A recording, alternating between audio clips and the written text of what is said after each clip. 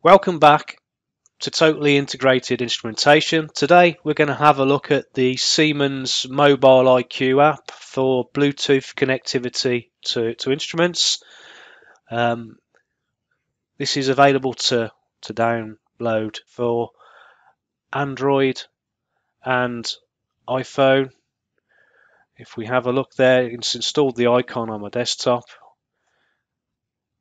It's going to look for Bluetooth devices, but what you can do is see down the bottom, we can run that in demo mode.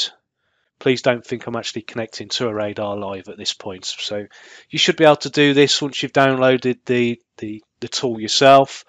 So I get an overview there of the device that I'm connected to, the tag, the serial number, which this information is quite often referred to as the electronic label, the status of the device, and we can also see there things like your distance measurement, and which is quite nice, your confidence. So let's have a look at what charts is. So your chart is is a trend. Okay, is there anything on here? So that's trending your data. Again, I'm not live. It is a demo project. And we can have a look at things like process values in more detail. There's your echo strength and your confidence.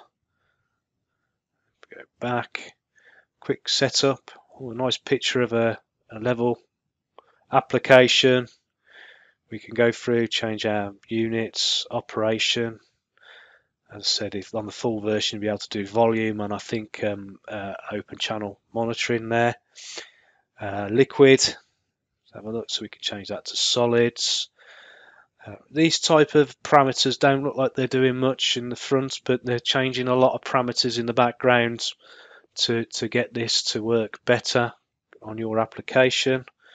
So application storage. Oh, there we. That's nice. Yeah. So wet well, plastic tank. Okay. So let's see what it does. I'm guessing wet well might make it react quicker. But this is my first go of this app. So you can save all of these settings. So I think in real life that would be writing the values down to the instrument. Detailed setup, communication, heart, polling address. Well, we don't ever want to change that unless we're doing heart multiplexing. Process values. Okay. That's nice. So we can change some settings on the process values there. The quick start would do most of this. Dynamic variable mapping. Well, those are your heart process values. So that seems to be quite easy. Signal reliability. So we can transmit the signal reliability, the filling height, and your distance and your level, all via one unit. That's really nice. So from that we get the scaling of the instrument, and we get how reliable the signal is transmitted over heart. Okay, current output. So this is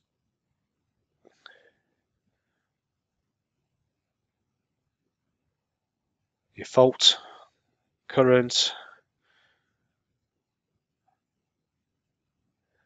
That's what happens if it goes into loss of echo, what you want to happen to the current. It's very good, very easy to use this. Security Bluetooth pin. Okay.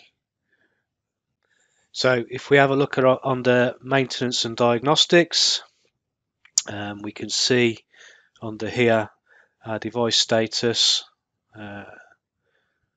If we go to level, let's have a look at some of these. There's our signal quality, peak values, min and max, and then there's our echo profile. Let's have a look at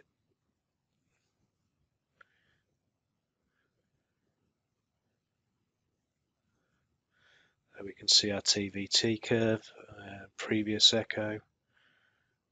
It's actually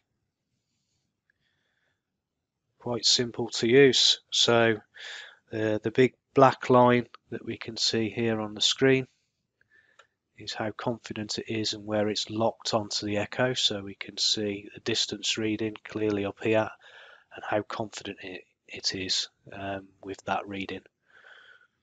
So it's a quick overview of the app. So if we go back,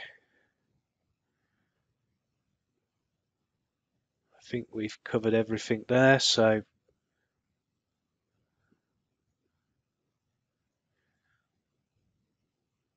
if we go back, we can disconnect and we're finished. We're back to the home screen. So if I turn that back, it's going to be rescanning for my devices. So I hope that was useful. Go and download the app. It is free. What you have to search for is the SITRANS Mobile IQ, and this is going to be the common platform going forward for Siemens devices with Bluetooth connectivity. I hope you found it useful. Thanks for listening.